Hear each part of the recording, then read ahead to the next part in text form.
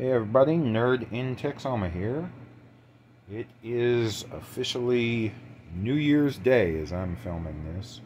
So, hope y'all enjoyed your New Year's Eve festivities. If y'all took part in any, hopefully y'all were safe.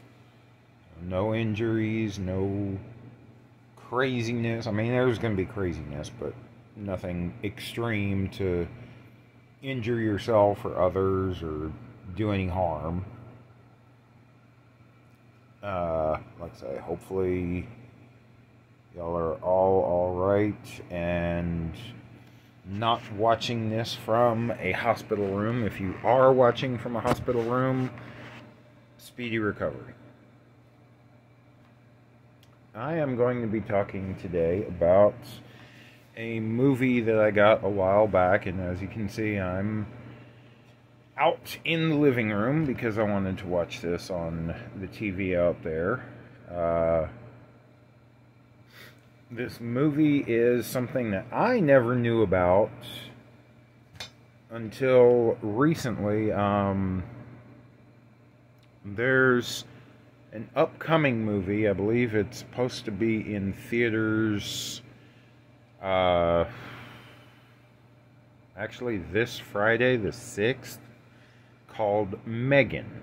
It's about a robotic android personal companion that this scientist makes for her daughter because she's lonely because they moved to a new town, something like that. I don't know exactly everything about that movie. I want to see it, but I don't know all the backstory yet on it. So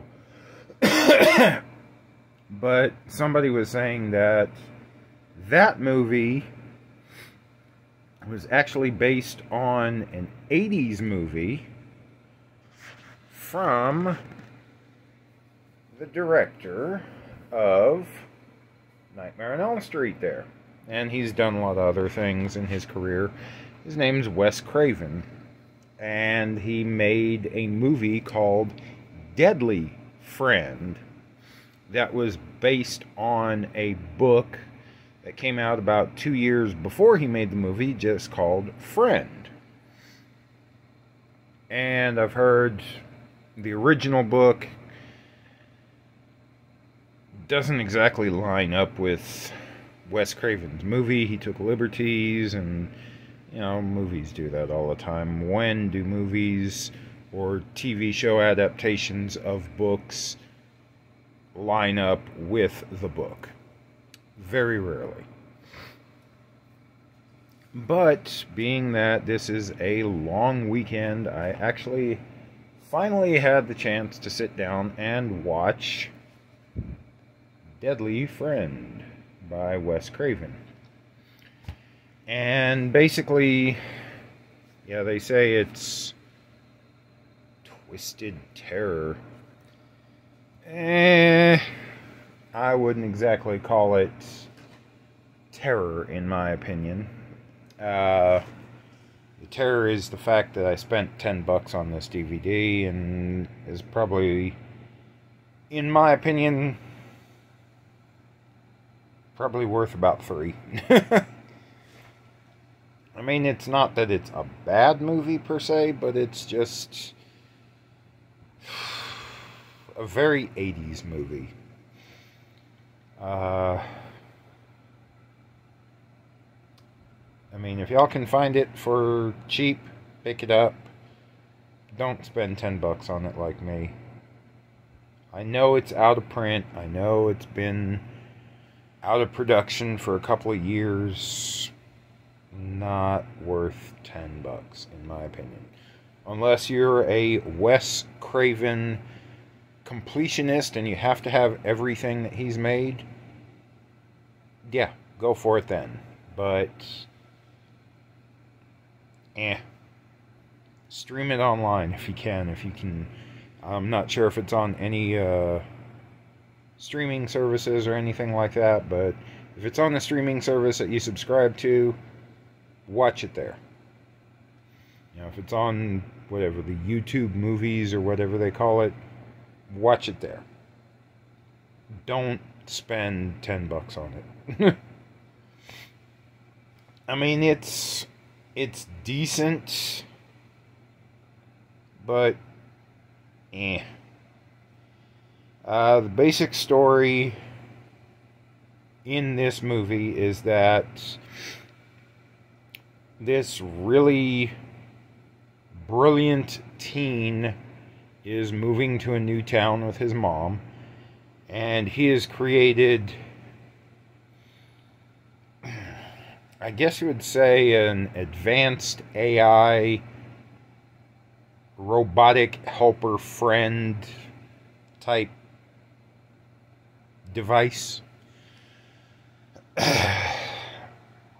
He's kind of the nerdy one. He should be in high school, but he's really in college.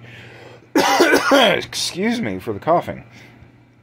You know, because he's already surpassed all his knowledge of high school and stuff like that.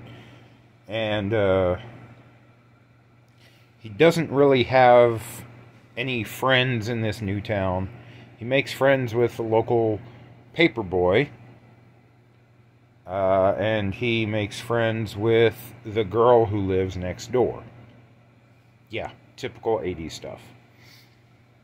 The twist is the girl who lives next door, her father is quite abusive to her.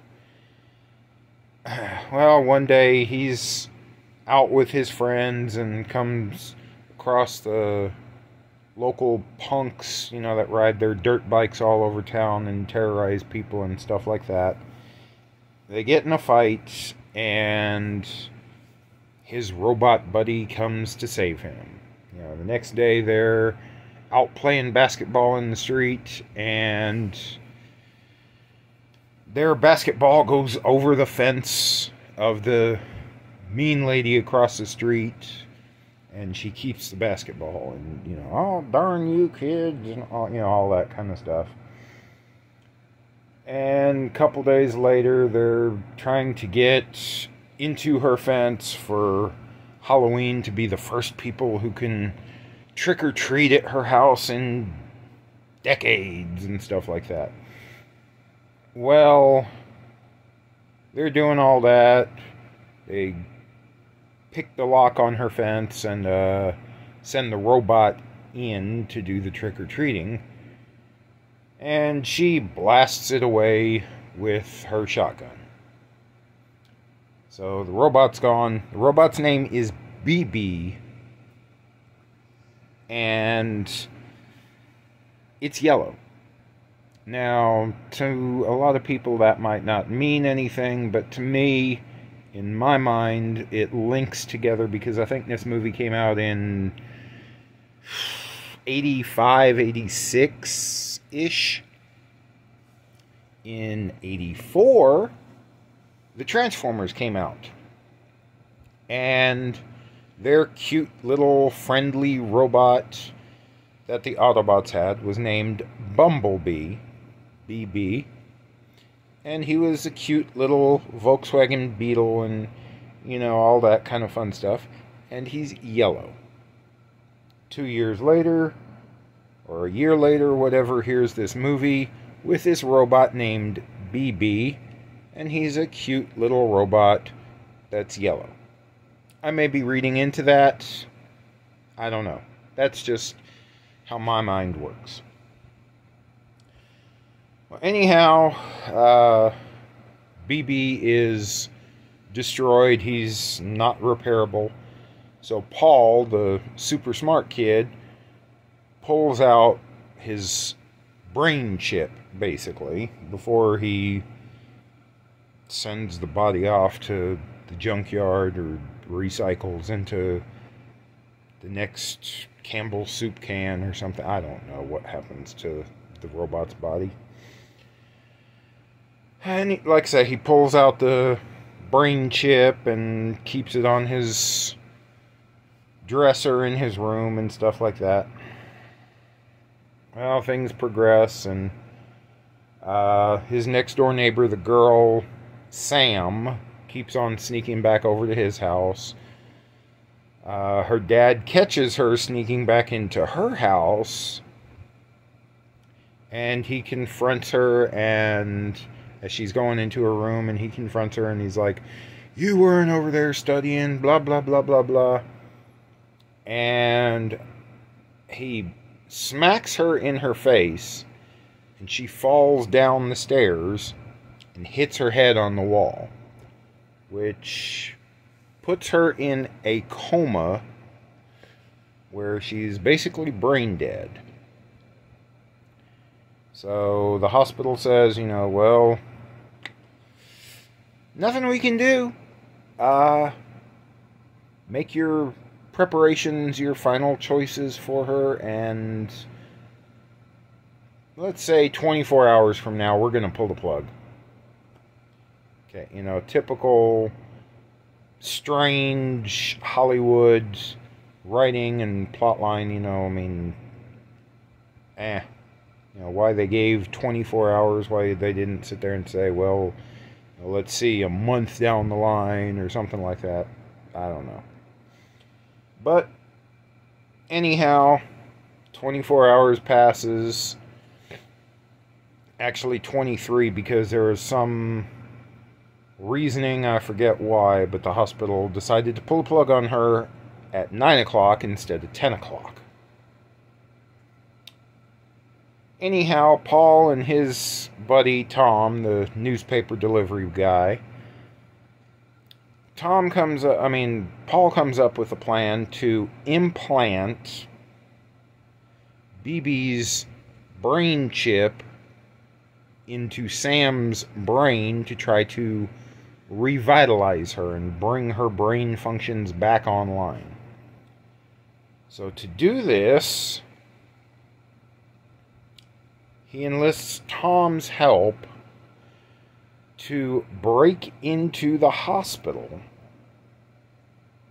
and get Sam's body from the morgue and take her home so he can implant the chip. He actually takes her to his college, I don't know what the word is for it, exam room or something, because he's a neuroscientist. They take her body over to the college, implant the brain chip, and then take her back to Paul's house, and he stashes her in the garage. She starts coming back to life using BB's brain chip. She is very robotic in her actions. She is not the same person that she was before. She barely talks. Her movements are very robotic. When she walks, this is one of the funniest things to me. When she walks at you, her hands are always in the live long and prosper configuration, but like this, or like some fingers will be curled, but her hand is always like this, both hands. Well, things basically don't go as planned, and I guess somehow BB's brain chip that got implanted in her head is like, hey, I've got to go back and get revenge on these people that harmed me. So Sam starts going back and killing all the people that have hurt her in town.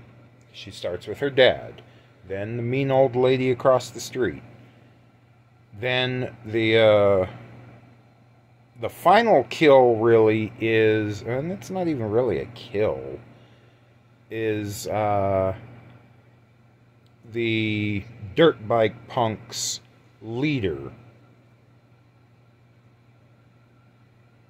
And then, she finally, I guess the chip starts blending in with her brain more or something, or somehow she's able to access more of her memories rather than BB's memories.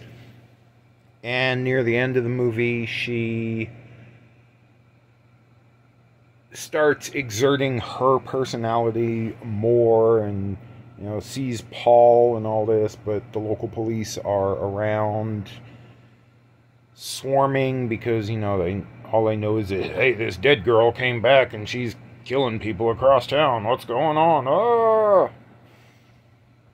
So yeah, the end of the movie, the police end up accidentally shooting her and killing her a second time. This time actually shooting her in the heart. And the movie ends with Paul hatching a plan once again to bring Sam back from the dead. So he sneaks into the morgue by himself this time to steal her body once again. I'm guessing to implant an artificial heart or something. But when he gets to the morgue, opens up the drawer or bay or whatever it's called where her body is, he opens it up and she's like, "Oh, Paul, I've missed you," something like that. So she's already kind of halfway back alive, but then she reaches up to start strangling him, and you see her skin starts falling off, and underneath is BB. And then that's how the movie ends. And it's like, is that last bit supposed to be a dream sequence, or is that supposed to be what actually happens, or what? I mean, I'm sorry if I spoiled the movie for anybody, but this is one that is so obscure that I don't think anybody's really like, "Oh my gosh, it's like Avengers when they told me what was going to happen at Endgame and blah blah blah." I don't honestly think any of y'all are going to be offended by my synopsis of what actually happens in this movie, because probably most of y'all, like I said, unless you're a Wes Craven fan and have to have every bit of his work that he's ever done, I doubt most of y'all are even gonna have any knowledge or connection or want to see this movie. Like I say, it's not bad, but it is, if that makes sense. It's horribly, horribly dated, in my opinion. There is shit for a soundtrack, because usually in these scary movies and horror movies and stuff like that, they'll have some actual songs in it, some actual music from a band or something. This has none of that. This is just all instrumental. And I'm not saying that you can't have a movie or a TV show that's just instrumental for the soundtrack, but I just can't recommend it. I mean, like I say, it's the only major name connected to this movie, aside from Wes Craven, is Christy Swanson. And y'all will recognize her. That's supposed to be Christy Swanson, but it doesn't really look like her in my opinion. Most of y'all will recognize her from a movie that she did, say, this was 85, 86, something like that. about 5 years after this, the original movie Buffy the Vampire Slayer. You know, this has the original Buffy in it, before the TV series. So, I guess to see where she kind of got her start, if you wouldn't want to say that, you know, it's worth it for that. But, like I say, if you can pick it up for cheap, if you're a Wes Craven collector or Wes Craven fan, if you can find it online for free on some sort of streaming service, watch it. Other than that, save your money. But I will talk to y'all later. Like I say, this is Deadly Friends, not worth $10. Alright, y'all. Nerd in Texoma. Take it easy. Be good. Have a good new year. You know, if you make the traditional resolutions, I hope you can meet them. If you don't, and you just kind of go through the year and see where it takes you, I hope it takes you to good places this year. Be good. See y'all in the next video. Bye.